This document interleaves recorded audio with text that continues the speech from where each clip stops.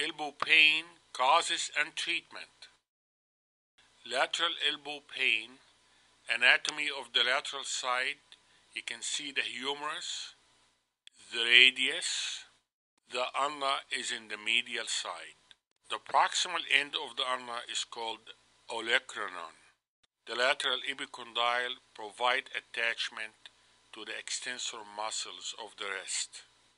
These are the muscles that are responsible for extension of the wrist. Tennis elbow, we call it lateral epicondylitis due to injury of the extensor carpi radialis brevis. It's an inflammation, soreness, or pain at the outer side of the elbow.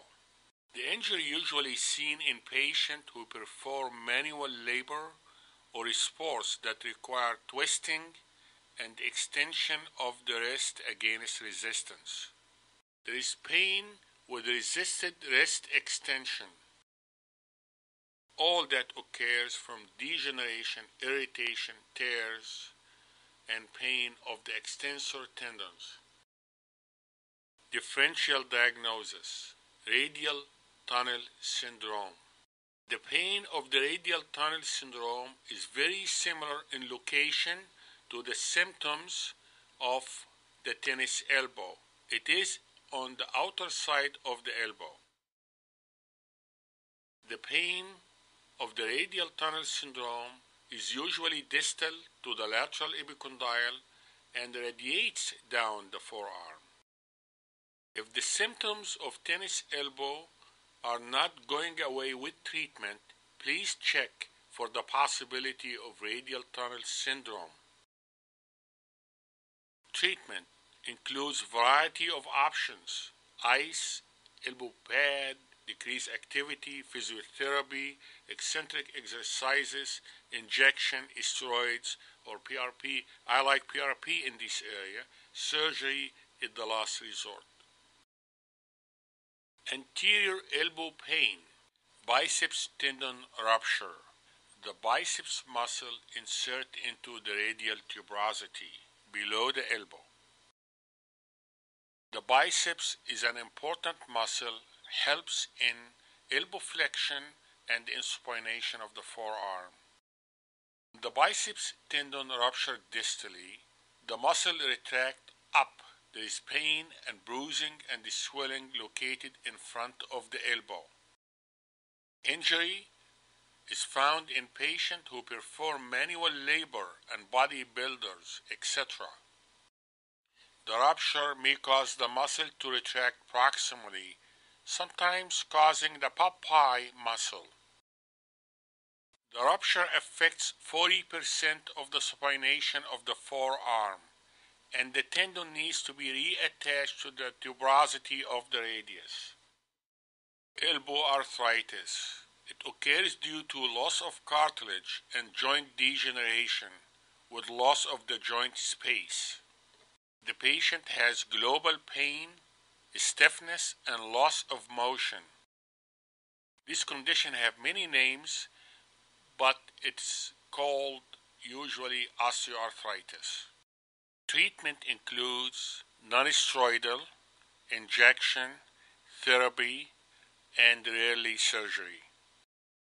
Medial elbow pain. In the medial side, you find the medial epicondyle, the ulnar nerve, and the ulnar collateral ligament.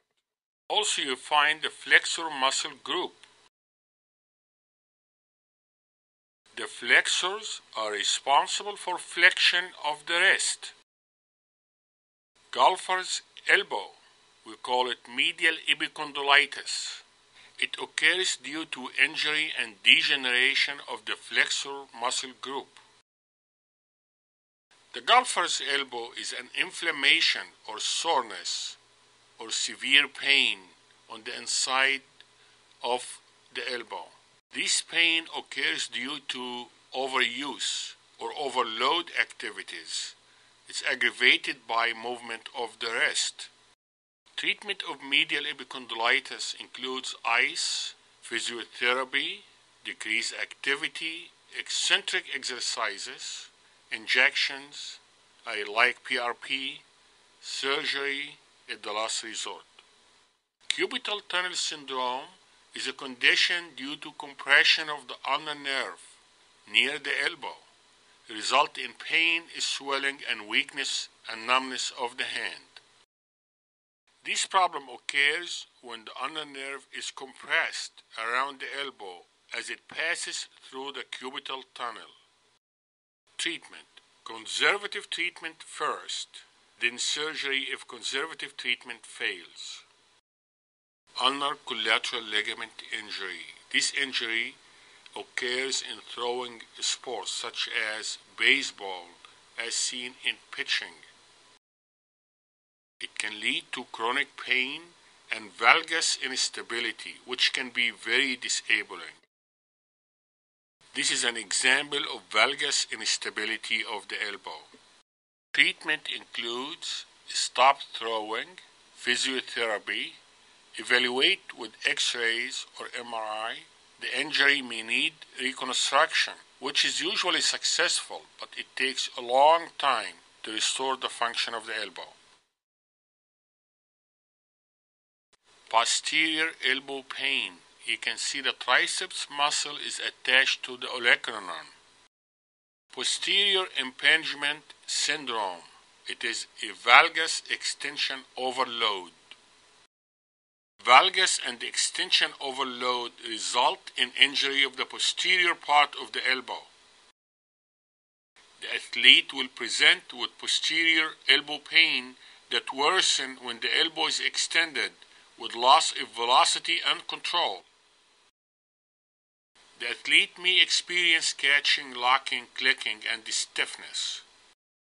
With repeated forced extension of the elbow, the tip of the olecranon is jammed into the fossa at the back of the elbow, causing irritation, inflammation, cartilage injury, loose fragment, and bony spurs. Treatment: usually conservative and rarely surgery. Olecranon bursitis. It is inflammation of a small sac of fluid located at the tip of the elbow. This bursa becomes irritated and inflamed with repeated motion of the elbow. Treatment: usually conservative and rarely surgery. All my videos and this video is for educational purposes only. Please consult your doctor before you make any decision about your medical care.